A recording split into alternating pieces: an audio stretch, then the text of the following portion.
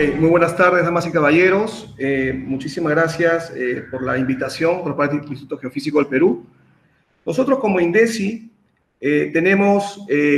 somos un organismo público adscrito al Ministerio de Defensa, donde nos encargamos de la preparación, respuesta y rehabilitación, que es la gestión reactiva, un componente del Sistema Nacional de Gestión de Riesgos y Desastres.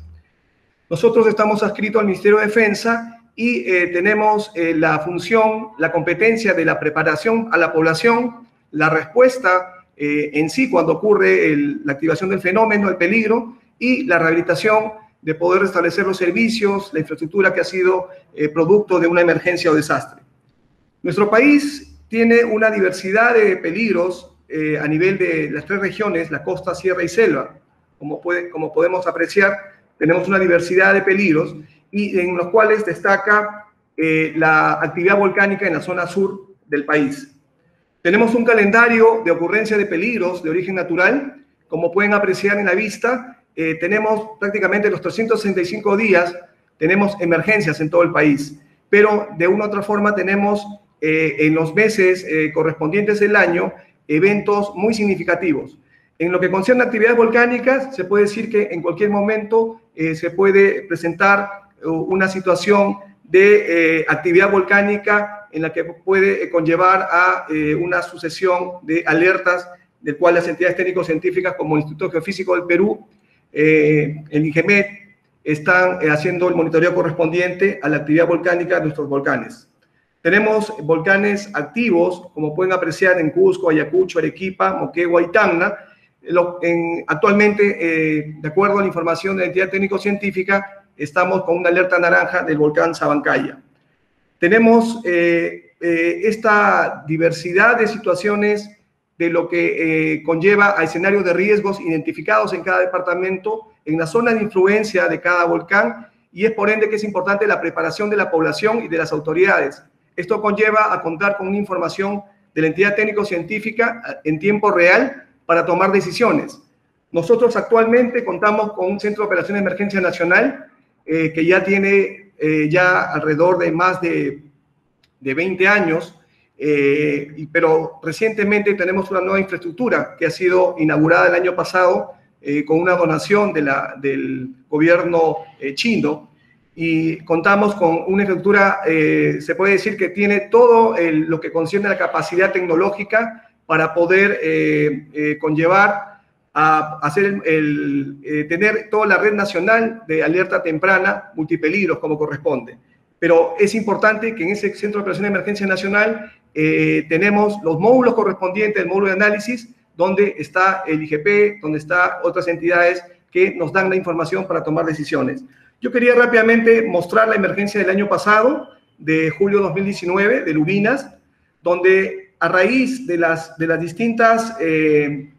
alertas de parte de las entidades técnico-científicas, se pudo apreciar cómo era la evolución de esta actividad volcánica, que conllevó a una situación de poder tomar decisiones, declarar en estado de emergencia varios departamentos que fueron afectados por la emanación de la emisión de cenizas que en cierto modo afecta la salvaguarda de la salud de la población aledaña al volcán, Ubinas, en este caso, ¿no?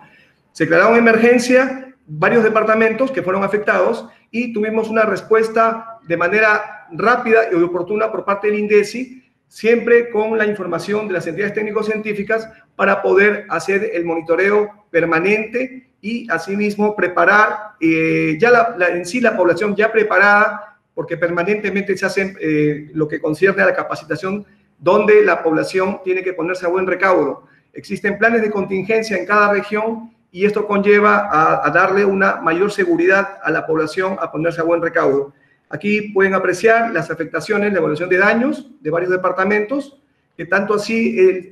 esta emergencia también se propagó por parte de los vientos hacia la zona sur de Bolivia, que tomó una connotación especial esta actividad volcánica de Lubinas, ¿no? Aquí hay varias fotos, como pueden apreciar, todo lo que concierne al manto de cenizas en la localidad de Ubinas y otras localidades aledañas, como el caso de Tonoaya, el caso de Querapi, Escacha, ¿no? Varias localidades que están en la zona de influencia del volcán Ubinas. Aquí rápidamente con el jefe del INDECI, con el general Jorge Luis Chávez Cresta, bueno, que actualmente ahora es el ministro de Defensa, se tomó la decisión que a las 48 horas de poder ir allá a la zona de Ubinas y poder hacer toda la parte operativa de lo que concierne a apoyar a la población y tomar la decisión de poder evacuar a las poblaciones aledañas. Se constituyeron rápidamente los equipos de grupo de intervención rápida, acompañado del Instituto Geofísico del Perú, personal especializado, y pudimos rápidamente organizar a la población para la tarea de conformar un albergue temporal en la zona de Nazcapa, alrededor de 150 carpas, donde pudimos rápidamente poder instalar e implementar los servicios básicos, tanto de energía, saneamiento, alimentación, para poder traer a la población que en principio había una situación de no evacuar a esta zona, pero hubo un aspecto en el cual tuvimos que darle la sensibilización correspondiente para que puedan entender que tienen que ponerse a buen recaudo tanto personas mayores como niños, y tuvimos toda una actividad muy de una sola jornada de una tarde, de poder trasladar alrededor de más de 550 personas que fueron apostados en este campamento, como pueden apreciar en las vistas, que permitió ya de por sí tener el albergue preparado para poder darle los servicios correspondientes por un par de semanas que duró esta emergencia en la zona de Ubinas. Quiero también destacar que no solamente es el tema de haber hecho el campamento temporal, un albergue temporal con carpas, sino también optamos de buscar una zona segura a pocos minutos de Ubinas, alrededor de 20-30 minutos, en la zona de Siraguaya. En Siraguaya, como pueden apreciar en la vista, hemos hecho una inversión considerable de poder hacer una instalación de este albergue con módulos de vivienda del mismo Ministerio de Vivienda, que permite darle una mayor confortabilidad a la población que de por sí ya está debidamente empadronada, y en el momento que ocurra otra alerta naranja, vamos a llevarlos a esta localidad. Como pueden ver, esta vista impresionante de cómo está ya implementado este albergue. Este albergue ya está por inaugurarse. Habían unos aspectos que todavía está por definir por parte del gobierno regional, pero en sí es algo que queríamos compartir nosotros con ustedes como INDECI,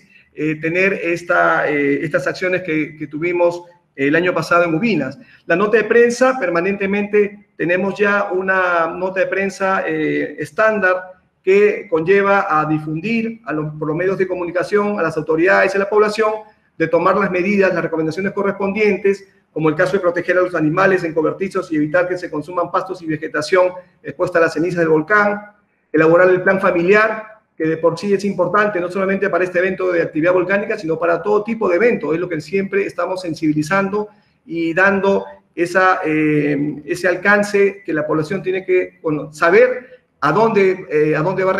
va a evacuar, a una zona segura, cuáles son las rutas que corresponden, y asimismo también mantenerse en alerta a través,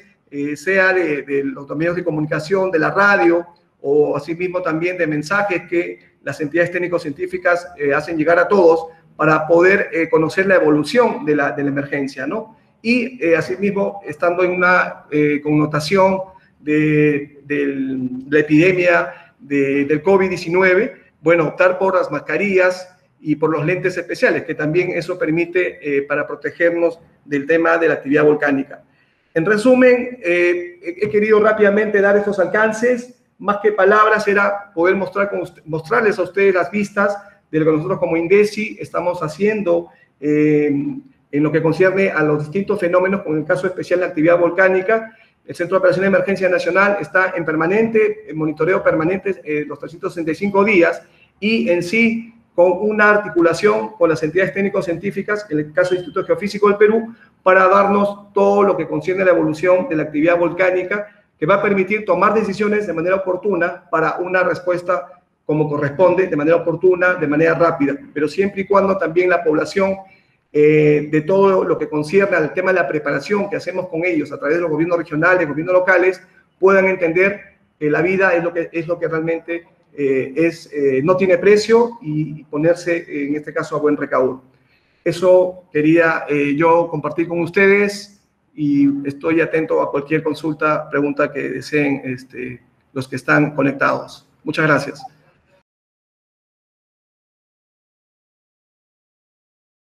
Gobierno del Perú. El Perú primero.